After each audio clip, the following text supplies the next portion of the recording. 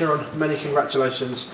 World Championship debut, a victory at Alexandra Palace. Just try and sum up how you're feeling right now. I'm just delighted, really. I came here to win, obviously, but I didn't expect to win 3-0, so I can be honest, because Ross had a great year, so to win 3-0 is just unreal. 3-0 on debut, is that the things that dreams are made of? Yeah, absolutely. I just wanted to go up there and play well.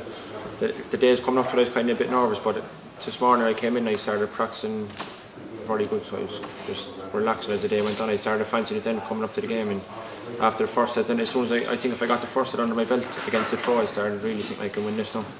What was it like driving up Muswell Hill, seeing Alexandra Palace sat on top of it, looking over London? What was that feeling like? Yeah, I was like, since I started playing darts about 8 years ago now, and I always said I wanted to come to even be a spectator, but to come up, my first time ever at the Ali Pally and actually playing is just, it's unreal. I can't even describe it, to be honest.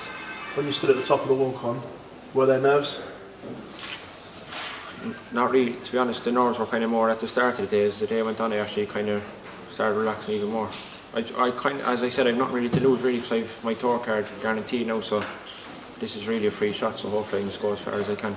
That's what I'm trying to do anyway. Was that very much pressure off for that reason, knowing that you weren't here competing for your tour card? It is and it isn't. Like, I really want to, I want to make an impression and show how good I can be, because I feel I can go really far in this tournament if I start playing my game. Like, I did play very well there, but I can play it even better, you know, so it's just a matter of doing it. Easier said than done. Leading up obviously to the World, you've had a good year on the Challenge Tour with victories, finals of the Development Tour. How's that preparation gone and helped you leading in towards your World Championship debut?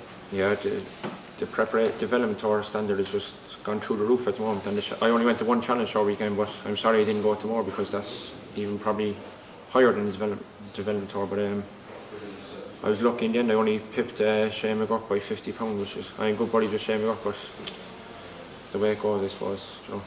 So every game counts when you look back at the season now. Every game that's worth £50 makes a big difference at the end of the rankings. Again, TV experience, went to the quarterfinals of the Masters. Did that help you as well? Yeah, I think the TV experience definitely did, but this is completely different to the World Masters, even the occasion and the crowds. But I actually prefer a bit of noise, to be honest, and the silence in the World Masters is kind of different. You can even hear the darts going into the board and everything. But I actually prefer the crowds and everything. Mervyn King up next. Do you think playing a seed is obviously difficult, but having played once up there already, do you think that will settle you down when you play Merv? Oh yeah, definitely. Well, as I said, I've nothing really to lose at the start, but I definitely don't have anything to lose now, so if I can be King, it'll be just even better than today. So hopefully I'll be going to win anyway again. A few days good practice now, and hopefully do it again. You said you're not here to make the numbers up. Do you believe you have the game, if everything goes well, that you can win this tournament? I can go far anyway, I think, definitely. So I'm going to just take it game by game, the same as if I was at a development tour, just each game at a time. I think I can go really far deep. Like, if I start playing my top game, it's just a matter of doing it, as I said, on the stage. You know. Pleasure, mate. Thank you very much. Thanks very much. Just one from me, if that's all right. Just a word on the development tour, because I think that the standard there has been improved dramatically over the last 3 years, and it's really proof in the pudding that you've come here and won a game on the Ali Pally stage. Yeah, the development tour is just brilliant. You can even see that it's work. Like, I hope they don't change the rules or anything, because you can tell that everything that's going through is working, because the players are coming off it are just going on to do brilliant things. Luke Humphries last year, he got to the semi-final here, Premier League, so just hopefully they keep it as it is, because I think it's definitely working the way they run it.